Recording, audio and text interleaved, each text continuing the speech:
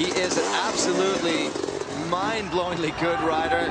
He's got the huge trick, the rock-solid backflip, where upside down, he grabs the back of the bike and lets go. And we see him pull it here today. Starts off big. Cordova flip.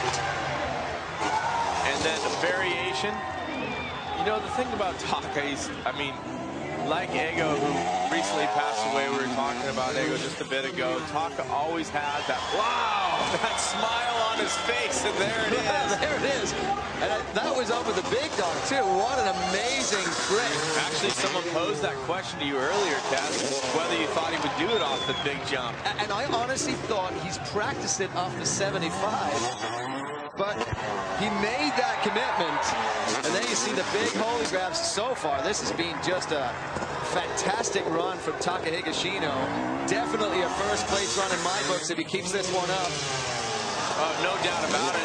Great C grab, Indian air, backflip. 8 seconds remaining. This run through will count. Steps up on.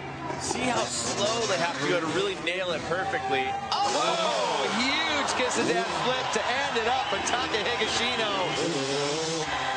And you know, where is he going to be? Oh, he's going to be first.